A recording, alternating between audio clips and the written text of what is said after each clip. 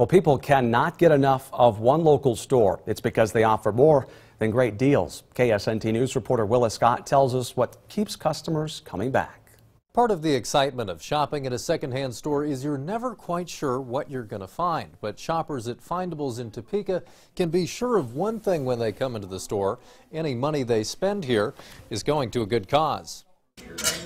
Davine Crawford visits Findables a couple times a month. Usually just to see what's new, and if I find out that there's going to have a special, then I like to come in and check out the specials. The store focuses on selling things that are used but still in good shape, like clothes, jewelry, and things you can find around the house. The phrase we like to use is upscale and resale. Resale means it was previously owned by someone else. However, we might have brand new tags on it.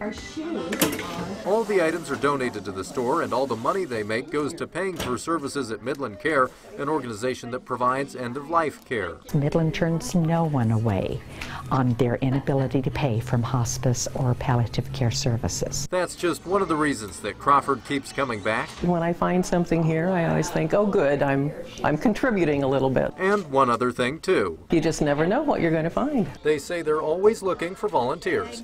In Central Topeka, Willis Scott, KSNT News. A good deed and a good deal. You got to love that. Now, we have made it easier for you to find the store as well as to learn how to become a volunteer. You can go to ksnt.com and click on this story.